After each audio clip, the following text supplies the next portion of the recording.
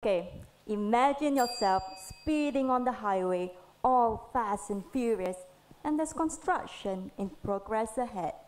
What happens? You start to slow down your car and suddenly the traffic is bumper to bumper. And some of you will use the emergency lane to keep moving, right? Well, same thing with the water flowing in a river filled with vegetation. Vegetation becomes resistant to the river flow.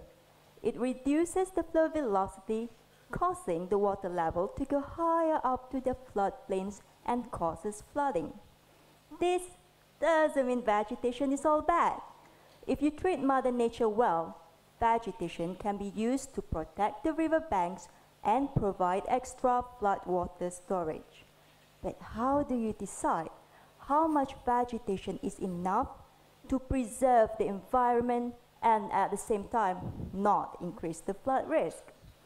One way to do this is to represent the vegetation resistance in the form of roughness factors in a 2D model to see how the flow behaves due to vegetation.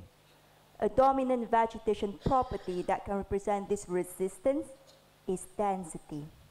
You can find many studies on measuring vegetation density, but they are time and cost consuming.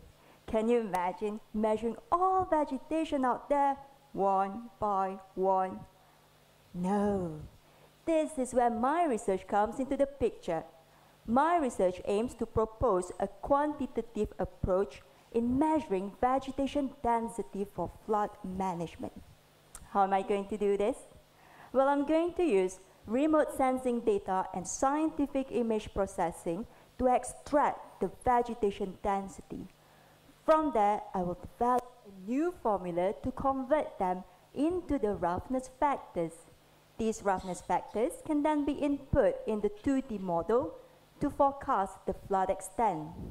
Now, why is it so important?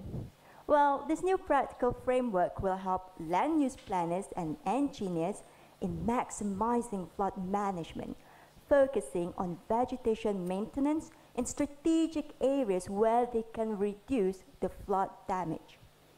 So, unless we can move to the planet Mars, let's work together with Mother Nature to turn this love-hate relationship around. Thank you.